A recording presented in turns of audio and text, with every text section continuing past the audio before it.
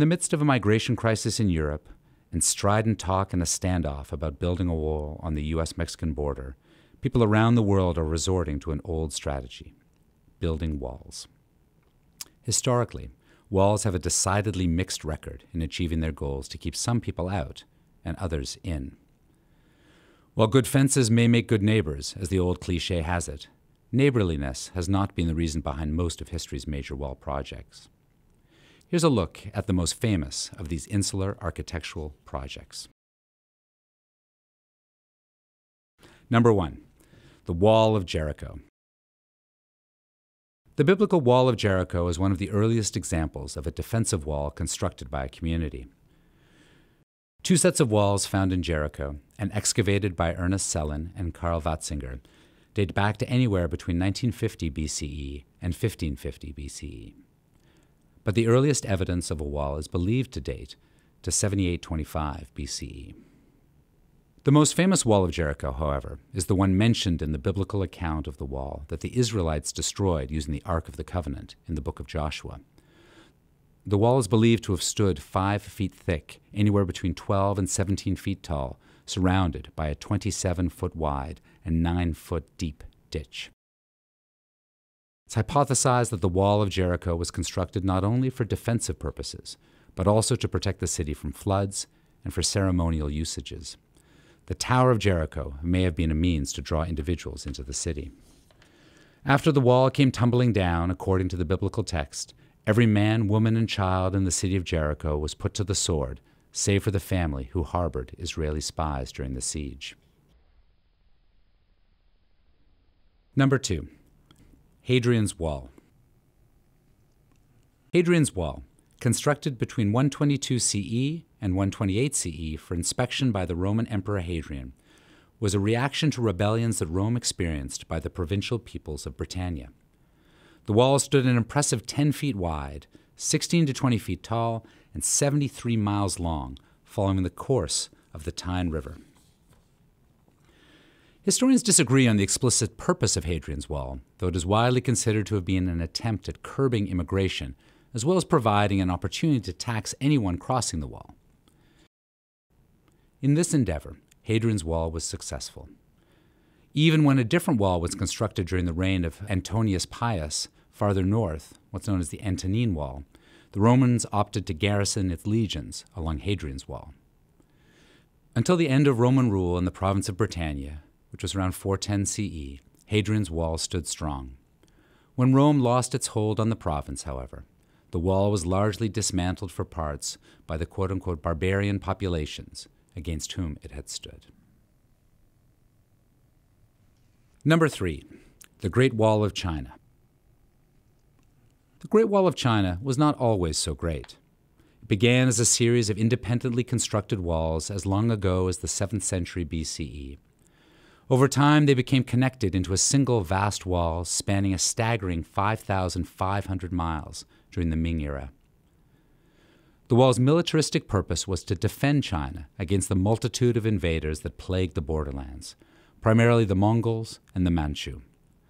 But the walls provided other economic and social benefits for China, allowing the Chinese to enforce economic duties along the Silk Road, as well as decrease the number of immigrants from Central Asia. As a means of maintaining control over citizens of China and their trade, the Great Wall was quite successful. However, the wall failed to keep invaders out entirely.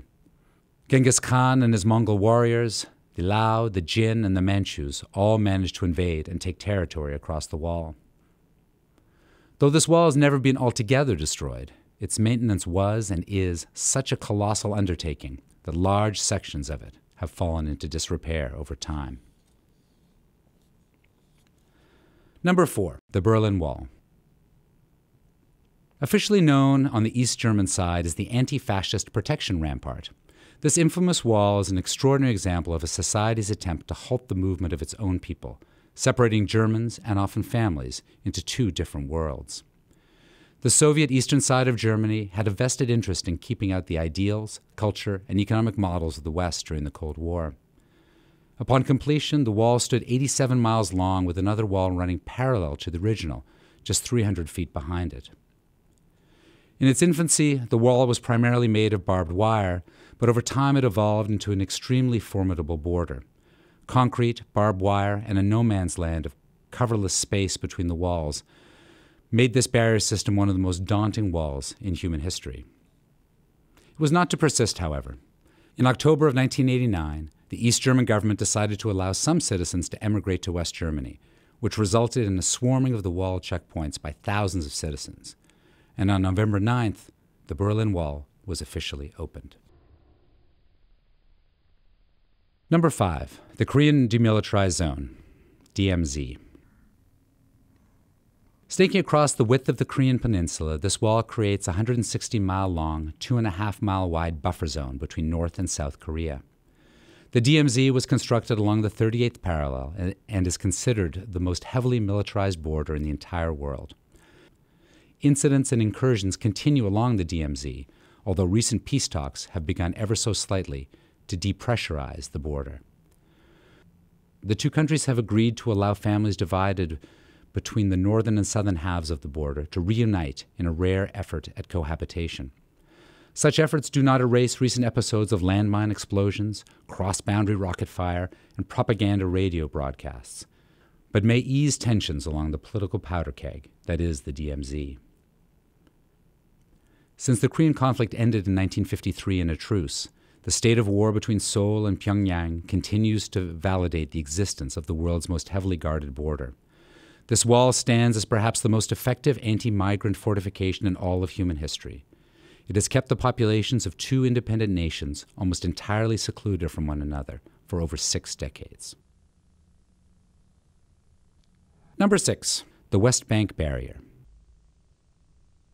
This massive wall currently runs along the 1949 Armistice Agreement line, or the Green Line, that separates Israel from the territories of the West Bank. This barrier runs a staggering 330 feet in width at certain places and up to 26 feet high. The primary reasons for the construction of this barrier, which began in approximately 2000, are contentious. The Israeli government states that the wall is being built to protect Israeli citizens from suicide bombers and radical terrorist organizations. Opposition groups argue that the barrier was a land grab disguised as a defensive perimeter. Although the construction on the wall has not yet been completed, some reports indicate that there has been a marked decline in the number of suicide attacks within Israel. Number 7, the Hungarian border wall. Standing 13 feet tall and projected to reach completion across the entirety of the 109-mile-long Hungarian-Serbian border, this wall is part of an extremely tumultuous time for border control in Europe. As hundreds of thousands of migrants flee conflict zones in the Middle East and North Africa, Europe finds itself challenged by the influx of refugees. Hungary, unlike most of its European counterparts, has opted to build facilities and enforce strict border policies instead of facilitating migrant travel.